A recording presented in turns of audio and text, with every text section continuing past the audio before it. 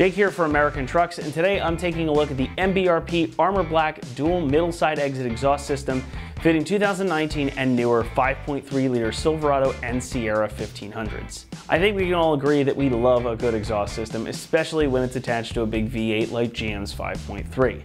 But spending a fortune on an exhaust just isn't in the cards for everyone, and going with a less expensive option runs the risk of getting less than desirable results. That's where the system from MBRP comes in. It gives you a cool aesthetic, great sound, and tolerable volume, all for an affordable price. And as such, it's gonna get a 3 out of 5 on our loudness meter, which makes it a perfect upgrade for a daily driven truck. Now, it's no secret around these parts that I like what MBRP does with their exhaust, especially when it comes to the truck market. You'd be hard pressed to find a better value for your money considering what you get here. Now, this is a full catback system, so it's going to retain your stock catalytic converters, as with all other MBRP systems. And as you heard from the clips at the beginning of the video, this one does err a little more on the side of subtlety as opposed to some of the other exhausts on the market. It's a definitive change over stock, and it's going to bring more of that trademark small block Chevy V8 rumble at idle, and a sound that's closer to that of a stock Camaro when you really lay into it. Though it doesn't produce enough noise to get your neighbors too riled up, it is going to get your truck noticed. Now inside, of course, you can expect a bit more volume than stock, but it's not going to be obtrusive in any way. It's just a nice low rumble when you're out cruising around, and a bit more wail when you bury the pedal. One thing that is cool that we see included here is this J-pipe or Helmholtz resonator. So this works as a resonator, but it's designed specifically to cancel out drone. So any of those weird noises that you get, any kind of dissonant frequencies, not going to be a problem with this system because of this Helmholtz resonator, also known as the J-pipe. So this makes the system perfect for a truck that sees daily driver use or a lot of highway miles. So you're not going to have to deal with those drone issues like you might with some other more budget-friendly systems. And I think that is a really nice feature to see here. Now the muffler does have some baffling inside to help keep things more subdued as well, and again help stave off that drone that we were talking about a moment ago. So between the two of them, it's going to be pretty helpful, especially when cylinder deactivation mode kicks in. Now part of that additional sound in the cabin too is also where this exhaust exits. This is a middle side exit setup, meaning that it's going to exit and dump just ahead of the passenger side rear wheel. So it is closer to the cabin of the truck than your factory exhaust. However, gives it a cool hot rod type of look, which personally I'm a big fan of. I like these types of setups where they exit right before the rear wheel. I think it looks cool. Plus, you do get some cool tips to cap everything off. Now, these are finished in a nice texture black, and you've got this big embossed MBRP logo on the outside as well. We'll talk more about the construction though in a moment. Now, the construction here is all mandrel bent aluminized steel, so you get excellent flow in addition to some protection against corrosion and rust, though not necessarily as much as a system made from 409 or T304 stainless. Aluminized steel is suited best for trucks that are going to see not a lot of wet or salty type of weather. But the pipes after the muffler here are also finished in this same really cool high temp black powder coat that you see on the tips. Now, whereas most companies are just going to do the finish on the exhaust tip, MBRP did this whole section. So everything from the muffler back to the tips is going to be covered. It's a really nice finish, and it's going to lend itself to a bit more of a subtle look, especially if your truck is a darker color. It's a cool, unique touch, and I think it just adds that little extra something. And of course, you get those 4-inch black coated dual wall T304 stainless tips with the MBRP logo stamped on it to cap it all off. Pricing comes in around $700, and that does put it closer to the lower end of the price spectrum when it comes to catbacks for this gen of Silverado. And for what you're getting here, I really do think that this is a good value. Between the muffler, the pipes, the tips, and that Helmholtz resonator here, you've got a lot going for you in this system, and it's going to come in at a very good value. So if your build is a little bit more budget focused, but you still want that cool sound and look, this is going to be a great choice for you. Installation is going to come in at a 2 out of 3 on our difficulty meter, and it should take you about 2 hours to get everything buttoned up. Exhaust, of course, can be a little finicky to work on because most of us don't have access to a lift at home, but it is certainly a job that you can do yourself, whether you've got a lift or not.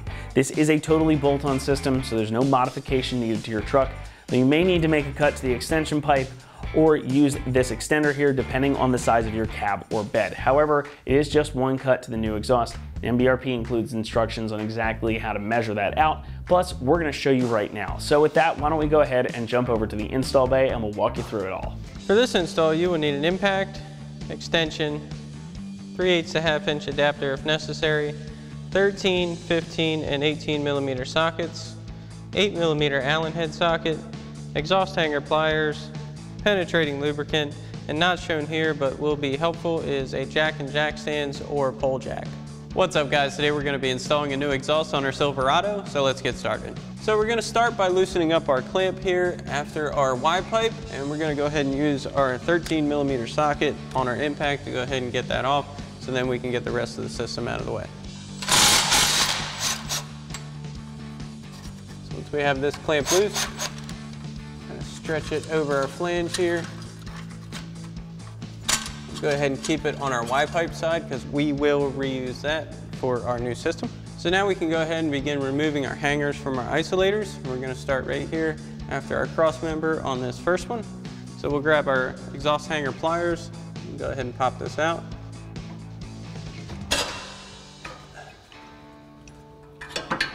Now we've got that out of the way, we'll go ahead and keep moving down. So next we can go ahead and remove our two hangers that are right after our muffler from their isolators. Now we do have a pole jack in place holding our muffler up. That's always a good thing to have. So we'll go ahead and again use our hanger pliers to go ahead and work these out.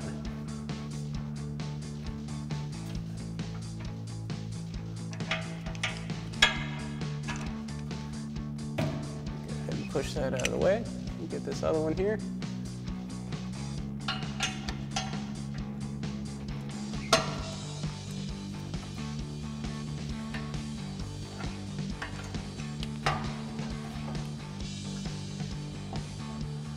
Okay, now that we have those off, we can go ahead and remove our rear hanger.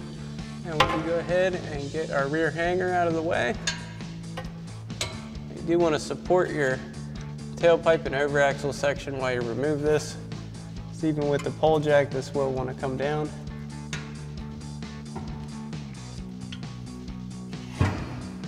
Now that we have this out, our exhaust is completely free and is supported by the pole jack and our cross member up front.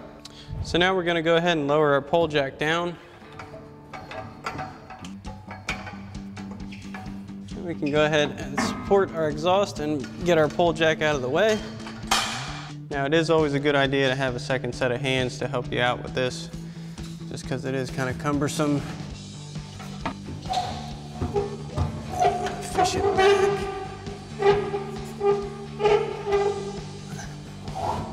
Just far enough to get over the cross member. And then it'll come down. You can come back forward. You will need to rotate it a good bit.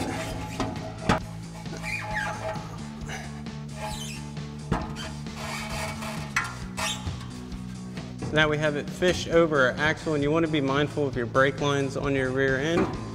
So we'll come straight forward with it.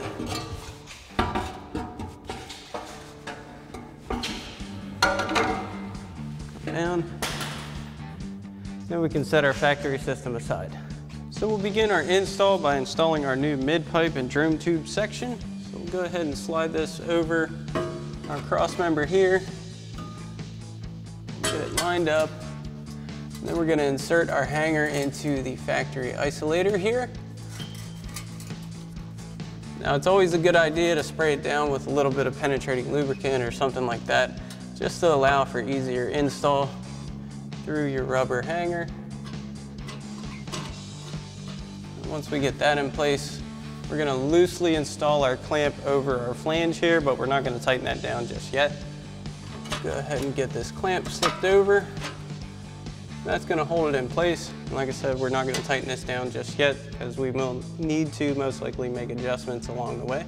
So now we're going to go ahead and get our muffler section installed. Now, depending on the size of your truck, bed length, cab length, and all that, you may need the extension pipe. Ours does not, as it is a crew cab short bed. So we'll go ahead and get our 3-inch clamp slipped over our muffler side here. Then we've got our pole jack in place. We're going to get our muffler slipped over our mid pipe, just like so. We're going to go ahead and set our pole jack underneath. This is just going to help hold things, make things much easier for install. Again, we're going to leave that loose for now, allow our pole jack to hold this. And you do want your muffler to be installed vertically like this, as our tip outlets are going to come out like so. So now we're going to grab our carriage bolt and retainer plate, and we're going to slip this up into the cross member on our frame. Go ahead and get this into place. This is going to fish its way up through here, and your carriage bolt's going to come out of that hole right there. So then we'll go ahead and get our isolator bracket as well as our isolator into place. Then we're going to install our flat washer, lock washer, and provided nut.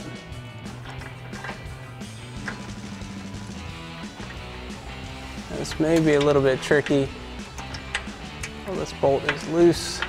So now once you have your flat washer and lock washer in place, you go ahead and get your provided nut started. And we'll go ahead and tighten that down. Then we'll go ahead and get this lined up, and we'll tighten this down using our 18mm socket on our impact.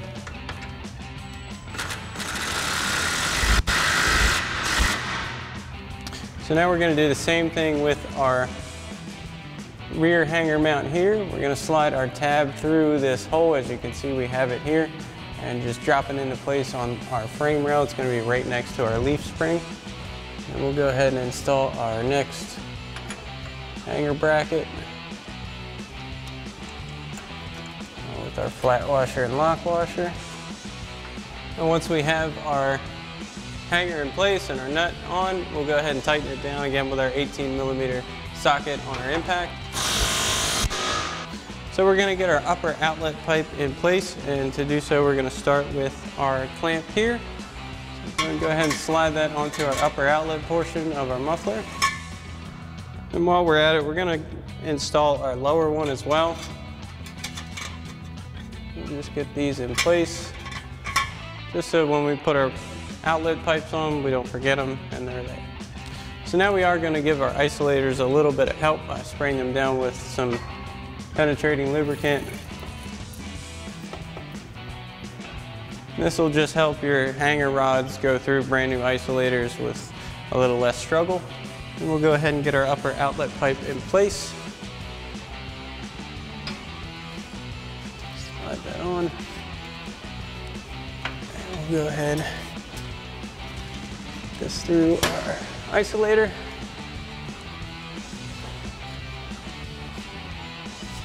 Rotate this up. Get it through our other one as well. This may take a little bit of effort. We'll get our rear outlet hanger in place onto our isolator. So next we can go ahead and get our lower outlet pipe in place. We'll slide that into our muffler. I want to make sure that bottoms out.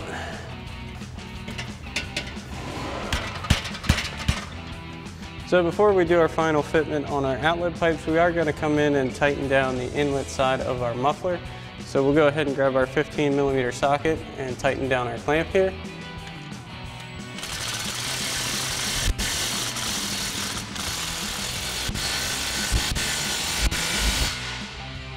And that'll just hold our muffler in place so we can work our outlet pipes around without the whole assembly moving. So now we'll get our lower outlet pipe in place. Now you are going to kind of have to pull these apart as you go up next to your upper one, because these connector plates are pretty close interference. So while we get that close, we'll go ahead and pull them apart a little bit. And once that's over, it should be pretty good. And you can work back into place here. Then we'll bolt that together. Now we'll go ahead and take our provided hardware and bolt our outlet pipes together. We'll go ahead and slide our bolt through from the top. This may take a little effort to work these together. Once you get it through, go ahead and take our flat washer, lock washer, and provided nut. Go ahead and get our nut in place. This is kind of tight quarters and a little bit tricky, so just be patient with it.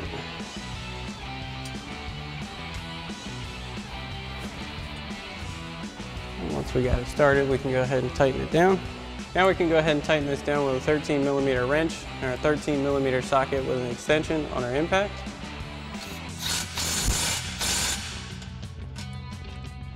So now that we have everything in place, we'll come back and tighten down all of our clamps. So these two here are 15mm, so we'll grab our 15mm socket on our impact and tighten these down.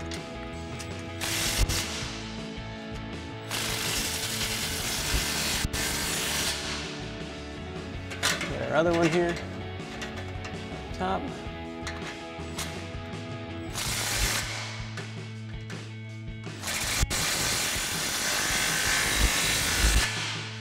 And we already have our muffler clamp tightened, so we'll go ahead and tighten up our flange clamp up front. Now we'll go ahead and tighten down our clamp here using our 13mm socket on our impact.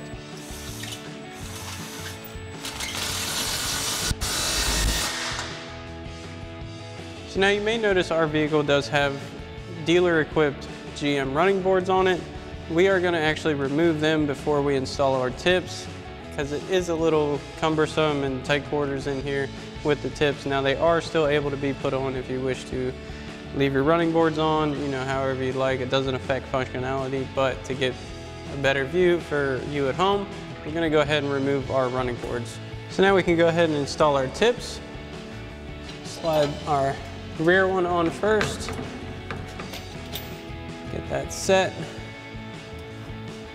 Angle right here. And we'll go ahead and tighten this down using our 8mm Allen head socket and extension on our impact.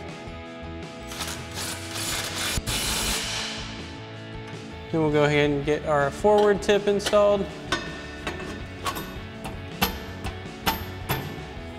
And we kind of want them parallel. I mean, you're free to do whatever you want as far as fitting these. We're just going to make ours kind of in a straight line with the body lines. Then we'll go ahead and tighten this down as well.